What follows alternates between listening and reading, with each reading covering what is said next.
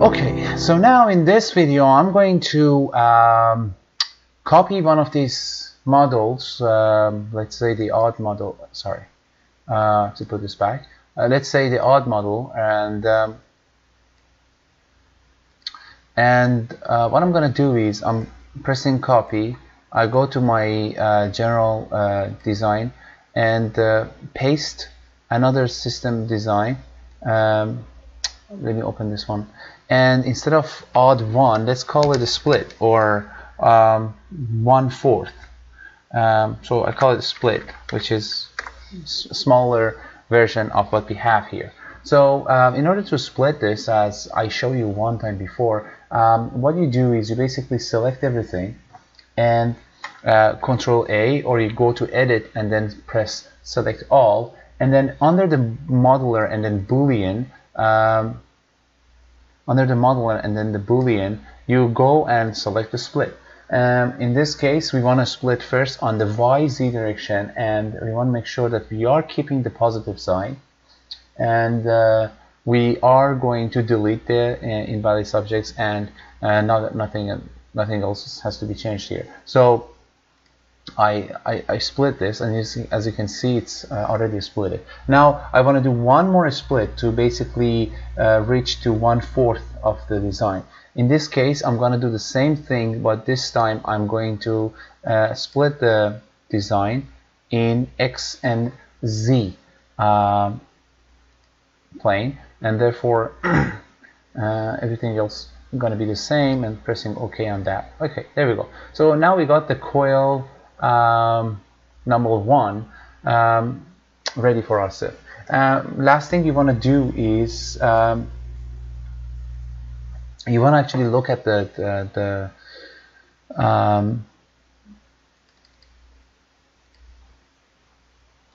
direction of the current here. So we have a current that's going upward, and the excitation is not changed yet. So what I'm gonna do is I'm gonna change this region that I have, and let me open it up a bit more. And so as you can see, I'm under the split design, and I'm double clicking on the region, and just want to make sure that the -X pad, the padding for the -X, is 0.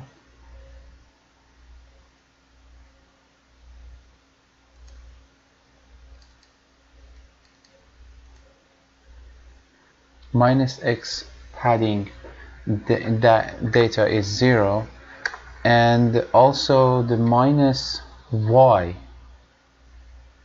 padding is also 0. Okay, so that make sure that everything is exactly symmetric. So all these paddings are actually gone. So we had a padding here and we had a padding here, so we got rid of those things. Okay, and now what we want to do is we want to define our boundaries, as we were talking about that all the way till now. So press F in order to be able to select only the faces, and let's move this guy a bit so we can see it in a better way. So now what we want to do is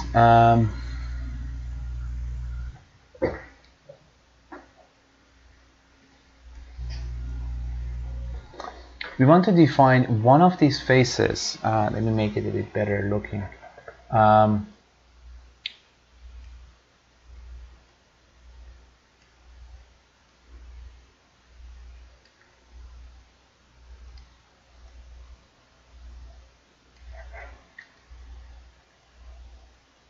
Okay, so I'm gonna select one of these face and right click on that, and on the assigned boundary I want to call it a master, and master 1, whatever, and then for the U, basically the vector,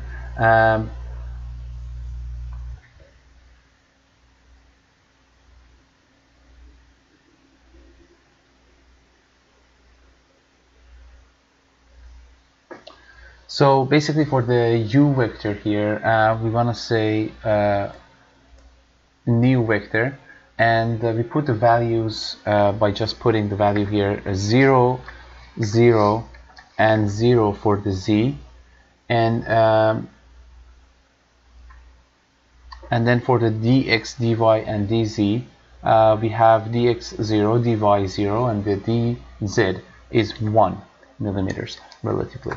So that will give us the vector for calculation, which is basically u vector, and pressing OK. So the u vector is going to be from the center to up. So that's our u vector. And now we can actually do the same thing and create our slave face.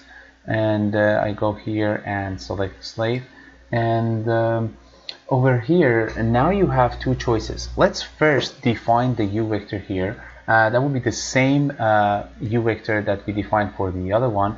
So basically you have 0 for x, 0 for y, and 0 for z, and then when you press enter, you have basically 0 for dx, 0 for dy, but for the dz we have only 1. So that's the same vector for calculation of the fields, and you press OK on that.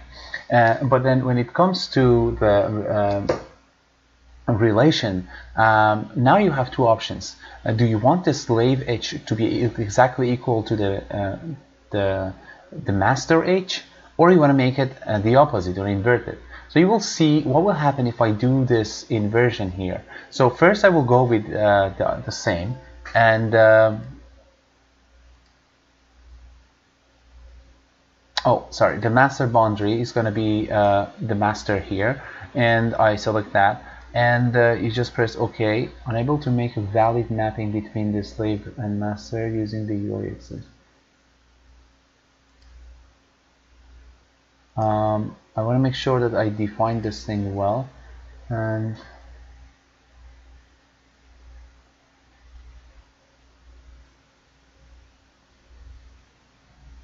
I'm putting 0, 0, 0, and 0, 0, and 1 for the DC, as I said, and for the V it's reverse direction, and these are the same. So I press OK. It does work. Well, the first time it doesn't work, but the second time it does. So that would basically concludes the way that we actually create this, and if you run this, you should have no problem. And now I'm gonna run the simulation and basically show you how the result would look like. I don't know how long it will take to finish. Definitely it should finish faster than the full model, but I will pause the video and come back when the result is ready.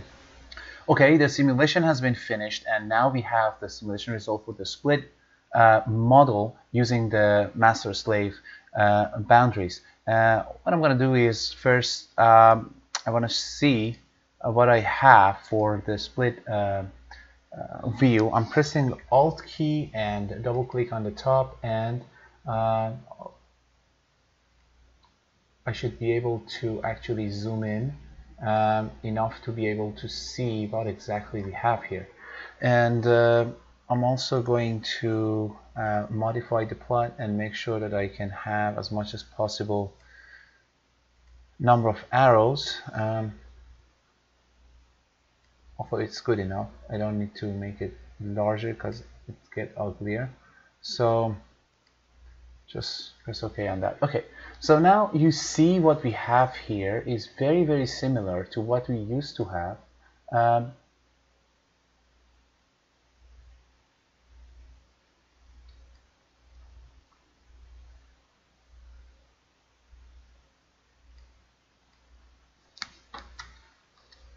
Over here. So I'm just pressing trying to make it a bit larger.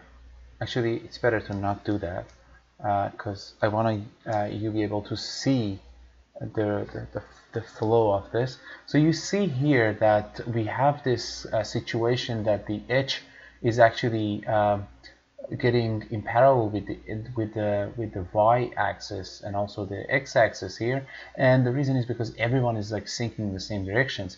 There we go. We have the same conditions here, defining the h master equal the h slave, which basically replicate the same amount of the h. And actually, if I bring this fellow up here, you can see that the values that we have is also the same. And based on the colors, you can actually see that we get almost the same amount of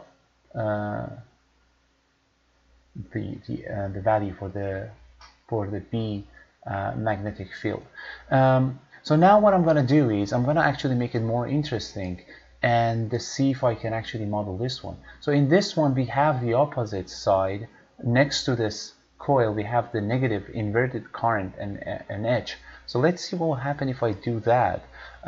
So basically, I go and open the boundaries here on the odd model, and when I double click on the slave, I can actually ask the modeler to make the slave to be negative HM. H means the H field and M is master. So the slave is going to be negative of the master. I'm pressing OK on that. It just accepted it and cleared all the results that it got, meaning that now I'm going to redo the simulations, and this time I'm actually hoping to see something very close to here, very similar to this one. So let me just go and make sure everything is valid and run the simulation, and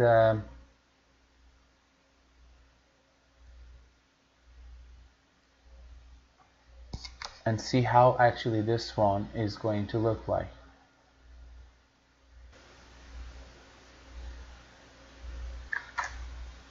Okay, the simulation has been finished, and now if I go to the results and just update all reports, and also here I have to update this one. Okay, when you click on it, it automatically updates, and now you can see, well, first of all, the numbers are the same again, so I'm not going to show you the numbers anymore. And now if you look at this one, it does particularly look like this fellow here, and everyone is actually going in from every side to basically merge inside, and then it will open up. So you can see that it's not anymore look like this, where you have people like being like in parallel with the X or Y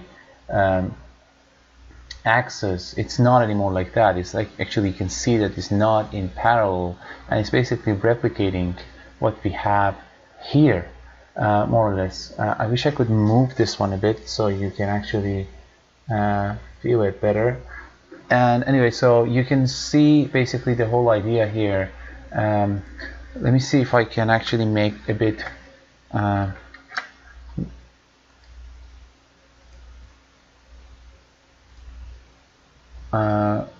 let me see if I can make the number of the, or maybe the scale a bit larger.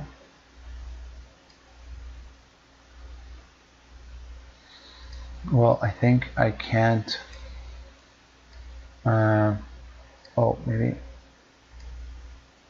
Well, I can actually show you exactly what's going on here, but we basically should see the same effect here as you can see here, and it actually showing it from here. You can see this and this and this is right there here, and everything is exactly the same as the odd model. So what I've done was just change the slave, and so this is a master and this is the slave, and I just made the slave to be the opposite of the master.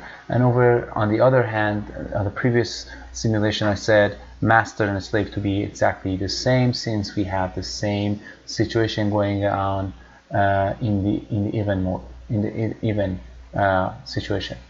Okay, so I hope that you guys like that simulations and got the information that you wanted to know. I tried to cover all about the master and slave boundaries and tell you what's actually going on. Now you saw all this stuff in the edge field. If you wanted to see in the other field, you basically wait for just change the modeler into electrostatic, and then all these calculations and results would be for the E field instead of D field. Okay, if you have any comments, please leave it below the videos, and you can like these videos, and also you can also subscribe to this channel. I'm trying to update all the videos every now and then, and you can see the new videos as soon as I upload it in your YouTube home page, and you will notice as soon as I update new uploads.